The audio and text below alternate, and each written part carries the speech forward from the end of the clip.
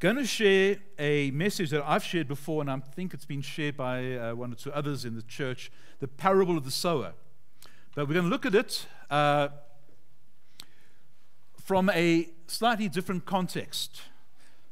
So to begin with, if you turn with me in your Bibles to the Gospel of Matthew chapter 12. The parable of the sower is the prince of all parables.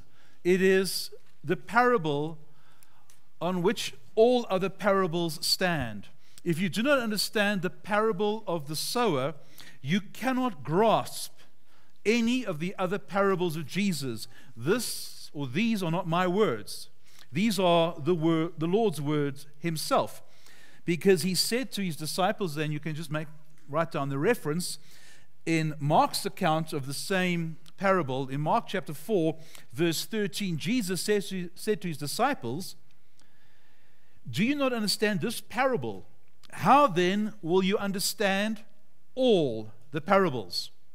The parable of the sower is the single most important parable that Jesus ever spoke.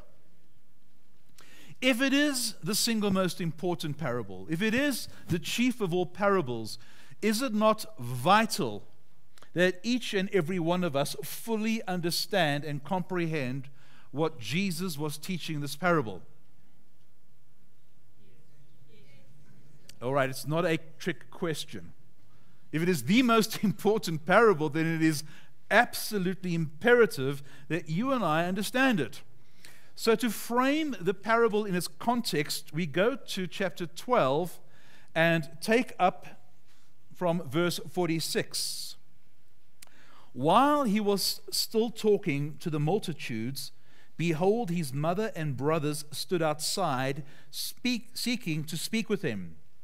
Then one said to him, "Look, your mother and your brothers are standing outside, seeking to speak with you." But he answered and said to the one who told him, "Who is my mother? And who are my brothers?" And he stretched out his hand towards his disciples and said, "Here are my mother and my brothers. For whoever does the will of my Father in heaven is my brother and sister and mother." Against the Hebraic culture, Jesus did not stop his teaching, did not pause to go out and greet his mother and brothers. But he continues doing what he was doing. He was about the Father's business. And when one in the crowd said, "Your mother and brothers are here," Jesus said, "My mother and my brothers are not my flesh and blood, but all who do the will of my Father in heaven." This is the context in which Jesus is about to share the most important parable, the one on which every other parable and every other understanding of the kingdom of God is based. Because chapter 13, verse 1 says, "On the same day." Which day? The day that he said that my brothers and my sisters and my mother are not my blood relatives, but are those who do the will of my Father in heaven. On that day where he makes this statement, Jesus went out the house and sat by the sea.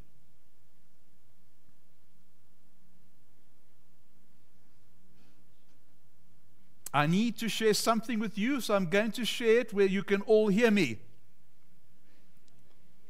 I will go to the sea where all can pay attention.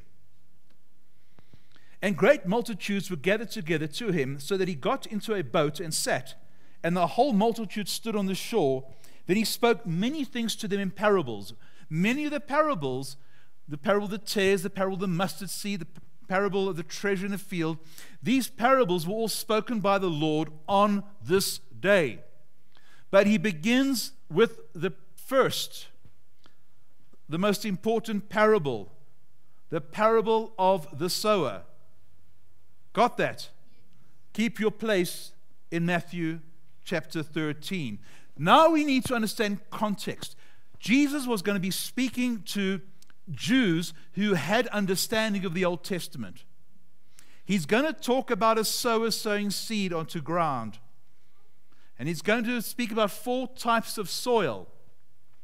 To us in the New Testament church who are mostly unfamiliar with the Old Testament, we don't understand the connection between this parable and how the Jews would have understood it. You want to know how they would have understood this parable? Bit of a background to it. Keep your place in Matthew chapter 13 and go with me, if you would, to the prophet Jeremiah chapter 4. Jeremiah chapter 4. Every time Jesus would teach by parable, he would draw from things that the Jews would have an understanding of. And the Jews understood about soil. They were at this point still a very agrarian, Jonathan, the right way, agrarian, is that right? Culture. They farmed. And most of them were farmers, not like today where we're professionals, because it was the Catholic Church that forbade the Jews to have any profession. So we became bankers, which was considered the most despised occupation. So we became bankers, and yes, we're rich. And that's thanks to the Catholic Church. Well, they are rich. Some of us became pastors, and we remained poor. In Jeremiah chapter 4, the context here, the Lord is calling on Israel to repent. And he says in verse 1, "If you will return, O Israel, says the Lord, return to me. And if you'll put away your abominations out of my sight, then you shall not be moved. And you shall swear the Lord lives in truth, in judgment, and in righteousness. The nations shall bless themselves in him, and in him they shall glory. For thus says the Lord to the men of Judah and Jerusalem, break up your fallow ground, and do not sow among thorns. Circumcise yourselves to the Lord, and take away the foreskins of your hearts. You men of Judah and inhabitants of Jerusalem, lest my fury come forth like fire, and burns that no one can quench it, because of the evil of your doings." God, by the prophet Jeremiah, speaks to the men of Jerusalem and Judah and says, break up the fallow ground and do not sow among thorns. What is fallow ground? For those of us who are not farmers.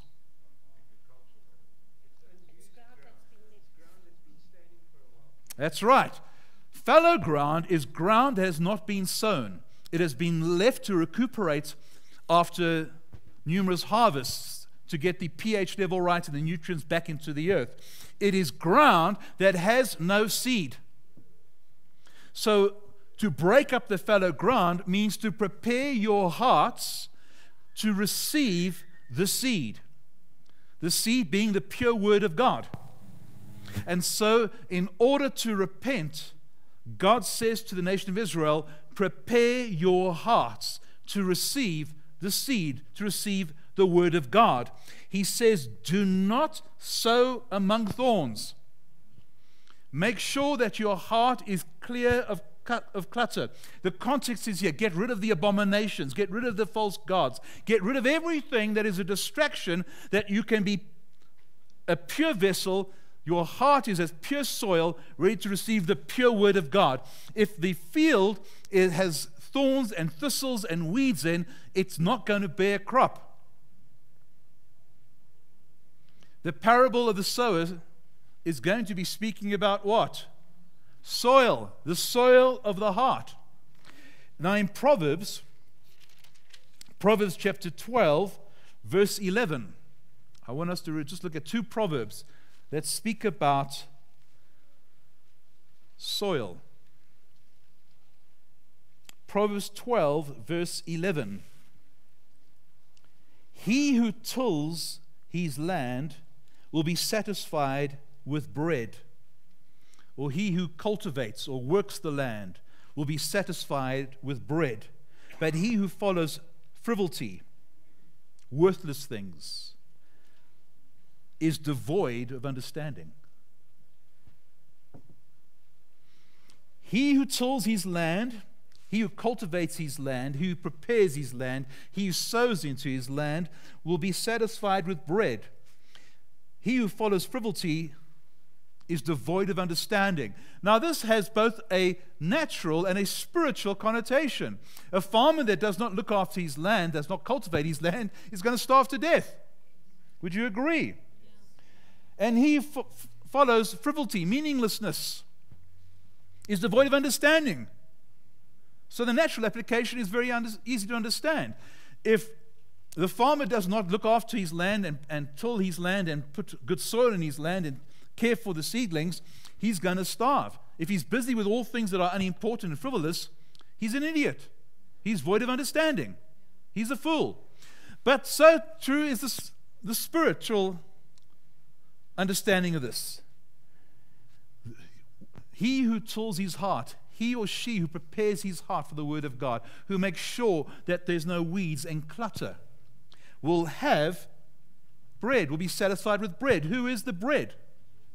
Jesus is the bread of life. And he who follows frivolity, vain things, lacks understanding. In the 13th chapter of Proverbs, reading from verse 23, much food is in the fallow ground of the poor. Much food is in the fallow ground of the poor. The field of a poor man has the potential of bearing much food if it is cultivated. The potential for food is there if cultivated. Much food, or the potential for much food, is in the fallow ground of the poor. And for lack of justice, there is waste. Or for lack of justice, it is swept away. Okay, what's that got to do with anything?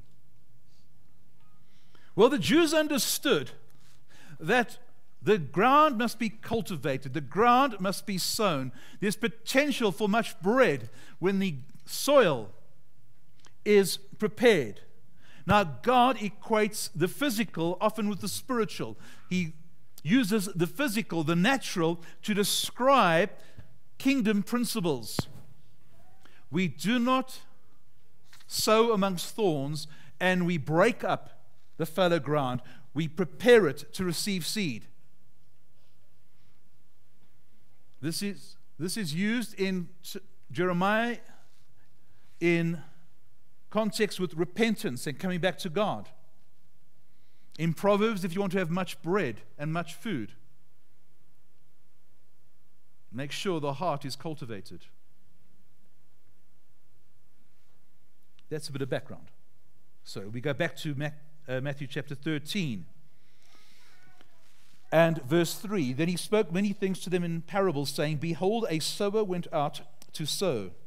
And as he sowed, some seed fell by the wayside. The birds came and devoured them. Some fell on stony places where they did not have much earth, and they immediately sprang up because they had no depth of earth. But when the sun was up and they were scorched, and because they had no root, they withered away. And some fell among thorns, and the thorns sprang up and choked them. But others fell on good ground and yielded a crop, some 100-fold, some 60, some 30. He who has ears to hear, let him hear. So we all understood that. And the disciples came to him in verse 10 and said to him, why do you speak to them in parables? And he answered and said to them, because it has been given to you to know the mysteries of the kingdom of heaven, but to them it has not been given. For whoever has, to him more will be given, and he will have abundance. But whoever does not have, even what he has will be taken away from him. Therefore I speak to them in parables, because seeing they do not see, and hearing they do not hear, nor do they understand. And in them the prophecy of Isaiah is fulfilled, which says, hearing you will hear and shall not understand, and seeing you will see and not perceive. For the hearts of this people have grown dull, their ears are hard of hearing, and their eyes they have closed, lest they should see with their eyes and hear with their ears, lest they should understand with their hearts and turn, so that I should heal them. That sounds a bit unfair of the Lord.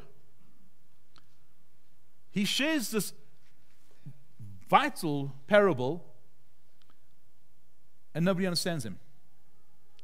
And when the disciples say, Lord, why do you speak to them in parables? And Jesus says, so they can't understand. But that you can understand. But they couldn't. And they didn't. But they asked the Lord at least to explain. The rest of the people went away ignorant, willfully. They did not want to know what the parable meant. The disciples had no clue what Jesus had just said, just like the rest of the crowds. Both the disciples and the crowds were completely ignorant and oblivious to what Jesus was teaching. But the difference between the disciples and the crowds was that the disciples came to Jesus and said, please explain to us. We want to know. He has an ear to hear, let him hear. He who wants to hear what God has to say will hear what God has to say. He who wants understanding will get understanding. He who wants to be ignorant will remain ignorant. It is key to understand that the parable of the sower is about the individual's personal response to the Word of God.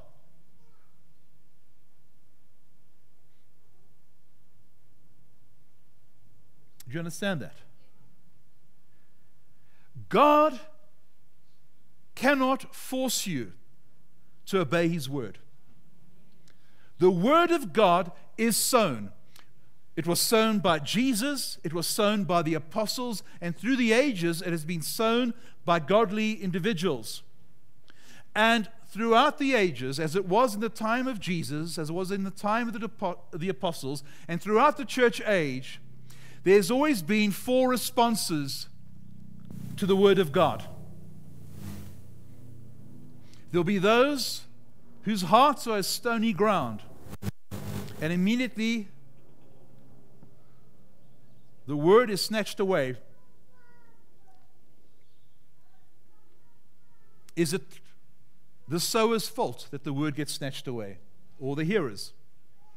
It's the hearers. Why? Because if we break open our hearts, if we break open the fallow ground, if our hearts are ready to receive God's Word, it will find fertile soil. The Word will find fertile soil. The Word will be germinated by the living waters of the Holy Spirit, and it will bear fruit. It's never the sower's fault. Now, many ministers get so frustrated, they begin to question whether they're called of God or not, because there are so many that they minister to who never grasp the Word of God, and naturally they blame themselves. Now, if they are not dissecting the Word of God accurately, yes, then it's their fault, but most ministers do not seek to deceive. The issue is not with the sower. The issue is always with the ground. It's always the soil in the hearts of men. So Jesus goes on to explain the parable in verse 18. He says, therefore hear the parable of the sower. When anyone hears the word of the kingdom and does not understand it, then the wicked one comes and snatches away what was sown in his heart. This is he who receives seed by the wayside. If you don't understand the word of God and you don't ask for instruction, the enemy comes and snatches it. Remember, the disciples did not understand the word. But because they knew they didn't understand it and they had a desire to understand it, they asked the Lord, please explain. And as the Lord opens up the parable, so they have understanding, and so the seed can begin to germinate. But when we hear and have no desire to understand, then Satan takes that word and it is lost forever. And hopefully you get to hear it again. But that is taken from you. Whose fault is that? The sower or the hearer? Right. If we don't understand something and we have a heart after God, the natural response is, can you please explain that? None of us have all knowledge. All of us are forever learning. I'm grateful I fall into the category of ever learning. I know some people who are absolutely convinced that they know all things. And they've known all things for many years. They have not learned anything, certainly in the last decade. Can you imagine how self-deluded they are?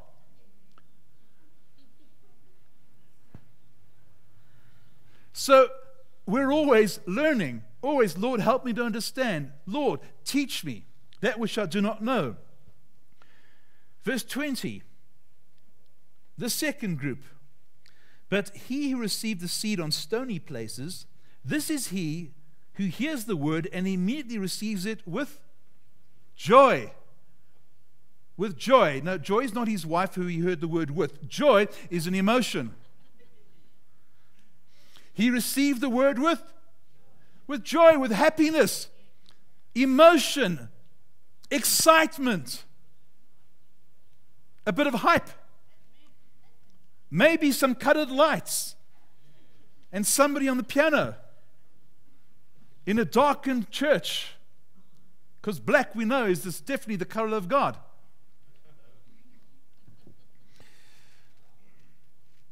Yet he has no root in himself, but endures only for a while. For when tribulation and persecution arises because of the word, immediately he stumbles. When we receive the word of God with our emotions, and it's not received in the spirit, in the heart of man, we get all excited about that word. But when trials and tribulations come, immediately we're shaken. Why? Because our joy is taken from us. When we serve God via our emotions, as soon as there's opposition, as soon as there is an attack of the enemy or something comes against us, we lose our joy. Because our joy is not rooted in Christ. It's rooted in what we've heard. But if what we've heard is not in Christ, rooted in Christ, cemented in our hearts, and it's just a nice feeling in our heads, as soon as it's challenged, God doesn't love me, this stuff doesn't work, I don't want to be a Christian anymore, the Bible's a lie, my pastor is wrong. And what happens? They stumble. Saints, the Word of God is not meant to be stored in the emotions. It needs to be rooted in the heart, deposited deep within our spirit, meditated upon in our soul. We bring the Word to our soul and meditate on it, but it's first in the Spirit, rooted in the Spirit. Verse 22, the third group. Now he received seed among the thorns is he who hears the word, and the cares of this world and the deceitfulness of riches choke the word, and he becomes unfruitful. Jeremiah chapter 4, verse 3. Break up the fallow ground, do not sow amongst thorns. What are thorns, saints? It's the cares of this world and the deceitfulness of riches. Your mother and your brothers are here. Who is my mother? Who are my brothers? But he who does the will of God. In the modern church age, my mother's here. Great. Home church cancelled, not coming to church. I'm going to go visit family. Everything is important but the kingdom. Any excuse not to be amongst the brethren. The cares of this life. I need to quickly work on this project, I've got 7 days a week. I do nothing for 6 of them, but I've got an assignment for my college course, I better do it on a Sunday morning. Because Monday through Friday is my latest episode of Skopskit and Donna from Netflix. And of course, Saturday shopping, chilling, watching Supersport, and now it's Wimbledon. Strawberries and cream and tennis balls. And of course, Sunday is a braai with the family. So the only free time I've got, of course, is Sunday morning, because God understands how busy I am. So many important things I have. Could you imagine missing days of my life, which has been going on, for 190 years?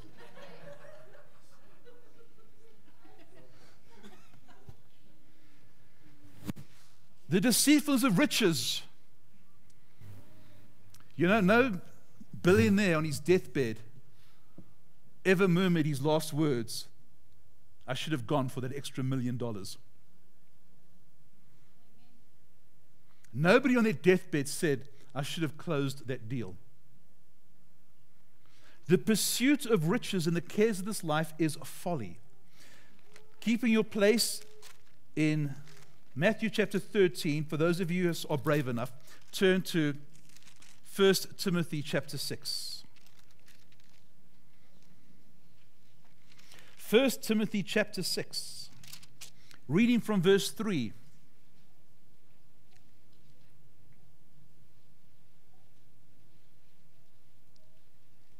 This is the chief of parables, saints, the words of Jesus, not the words of a man, the words of our Lord. Paul writing says in verse 3, if anyone teaches otherwise and does not consent to wholesome words, even the words of our Lord Jesus Christ, and to the doctrine which accords with godliness, he is proud, knowing nothing, but is obsessed with disputes and arguments over words, from which comes envy, strife, reviling, evil suspicions, useless wranglings of men of corrupt minds, and destitute of the truth, who suppose that godliness is a means of gain. From such withdraw yourself. Anybody who teaches, who believes that godliness is a means of gain, financial gain, you are to withdraw yourself from. So if a church teaches that coming to Jesus guarantees you financial prosperity, the words of Scripture teach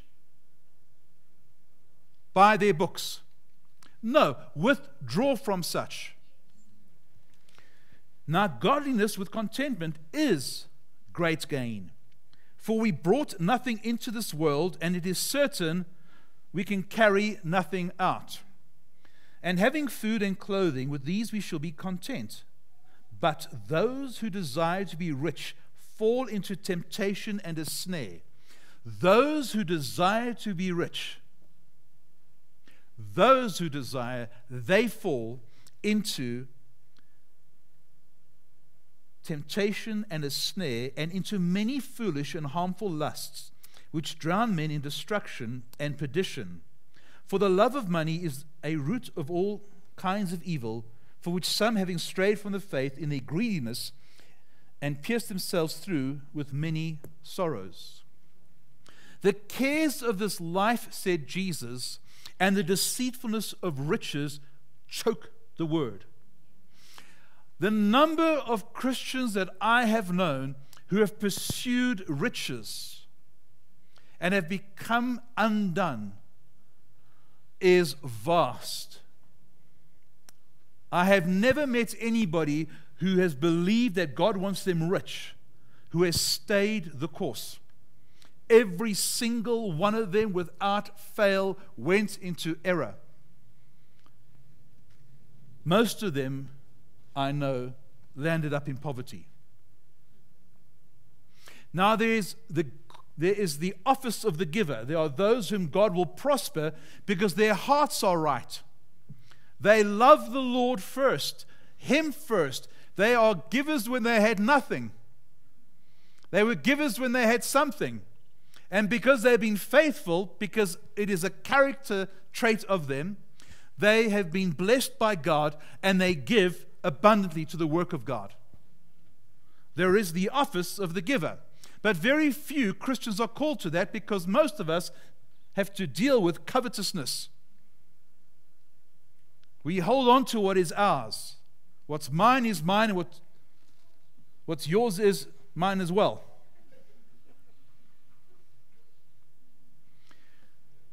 The lust of this life. Now, saints, we have to work. We need to deal with the cares of this life. But we are not to be overcome by the cares of this life. We live in this world, but we are not of this world. We live by a higher standard. When you are so overwhelmed by the things of this life that the things of the kingdom suffer, you are in error. You have been deceived. And how often is it that we can't pray, we can't spend time with believers, we can't attend church because there's something pressing of this world. There's something in our business, there's something at work, there's something that I need to do for school, there's something pressing.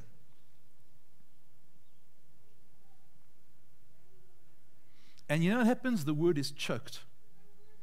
You never, ever, ever get to experience the fullness of a relationship with the Lord because you have made a stand. There are other things more important than God.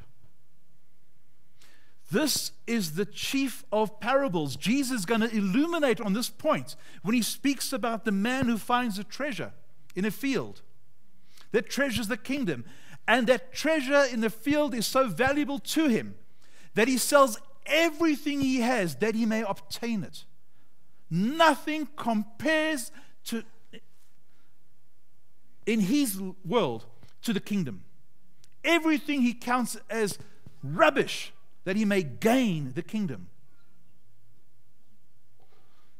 In such a man, in such a woman, the word can never be choked. The merchant who finds a pearl of great price and desires it more than anything else. These are the other parables. When the kingdom of God and the lordship of Jesus Christ means more to you than anything else in life, you will be fruitful. But if the things of this world are more important to you, now we can play lip service, we can all say fancy words. Most of us, we've been Christians for a year or two, learn Christianese. We learn all the cliches. Jesus, Lord of my life. I'm not of this world. I'm above and not. You know, we roll out these cliches, but our lives speak a different story. Our lives tell a different story. What we are, what we place value on, tells others what's important to us. The words of Jesus, not mine.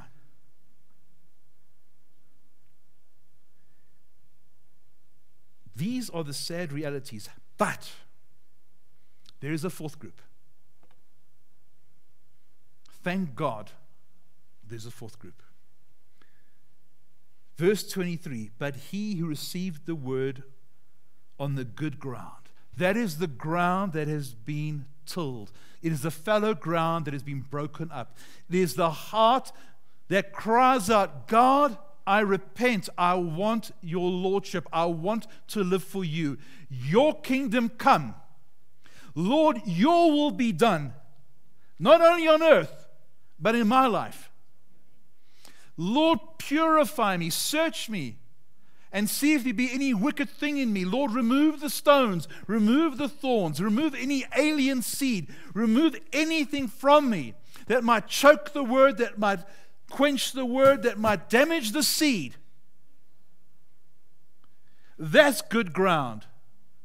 It's not the perfect person. It's the person who is desperate for God. It's the person who sees the value of the kingdom. It's like the man who sees the treasure in the field. He sees the value. that this kingdom of God, this salvation through Jesus Christ, this adoption by the Spirit of the living God, this eternity that awaits, is more precious to me than all the riches of this world. To such a one, to such a person is accounted to have good soil. It's an attitude, saints. That's all it is. It's not one better than the other. God prefers one person above another. The sower sows the seed to all. The sower has no control over the ground. It is the hearer that is Lord over his heart. But to him who hears, or who receives seed on the ground, on good ground, is he who hears the word and understands it.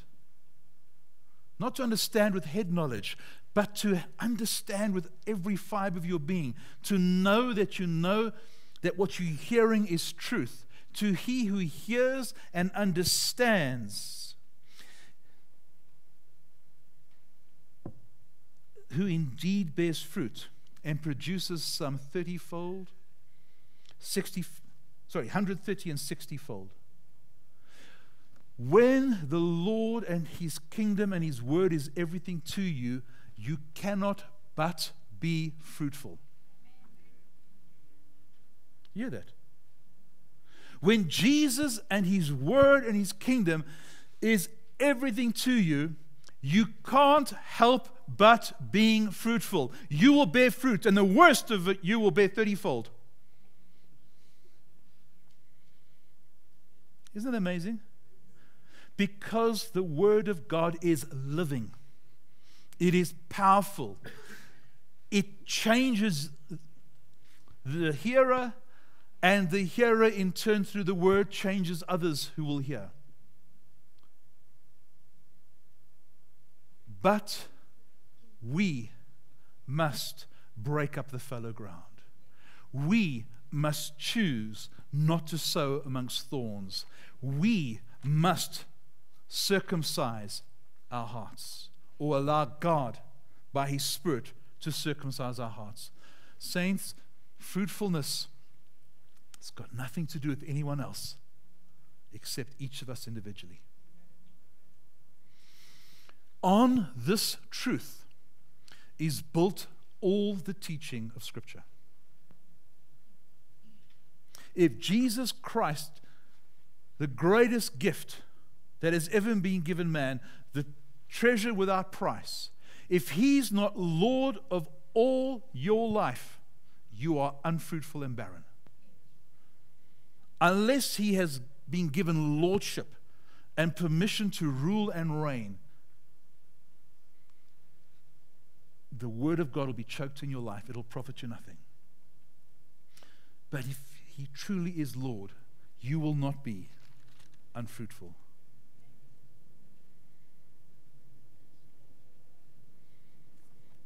It's up to you and I to determine what sort of soil we have in our hearts. And I conclude with Colossians chapter 1.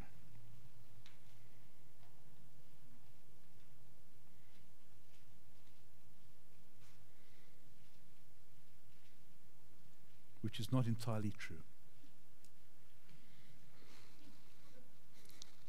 Colossians chapter 1, reading from verse 9.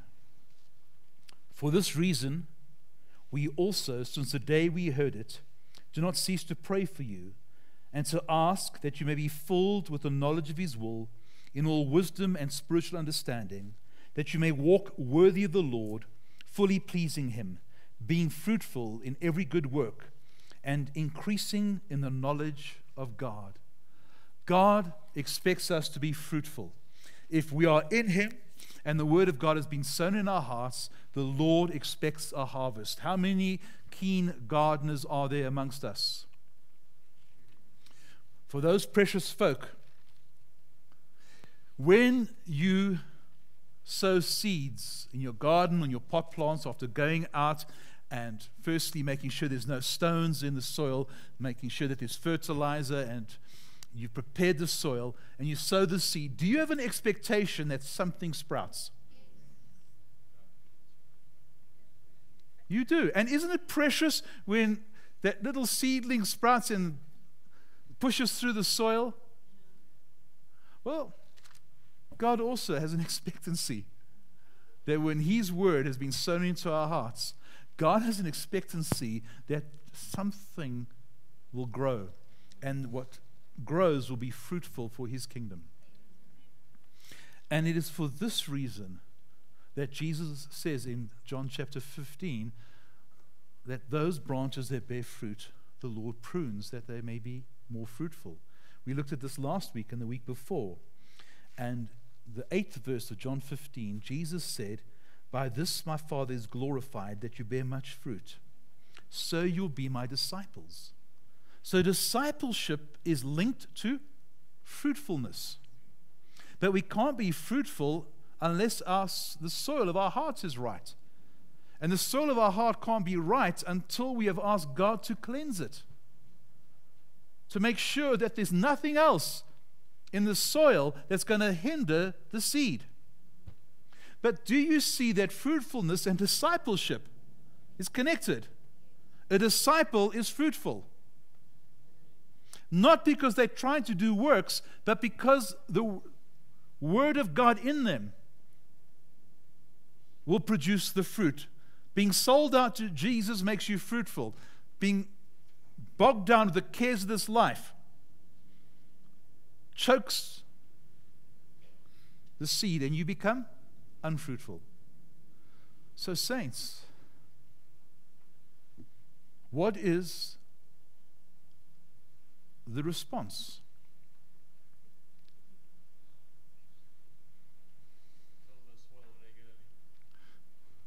Till the soil, if indeed you wish to have a seed planted. Absolutely. I mean, yeah, Pierre's 100% right. Make sure the soil's right. If indeed you see value in the kingdom. For many of us, we need to return to our first love. How do we return to our first love? By considering the value of Jesus. The value we place on the Lord and His kingdom will determine the value or the effort we put into making sure our hearts are right before the Lord.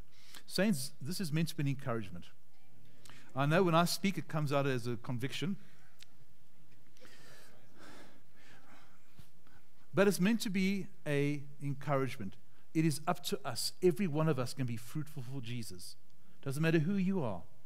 If you put Him first and you love Him with all your heart and you do not seek the riches of this life, you're not driven by this world, but you're driven by the Lord, you will be fruitful.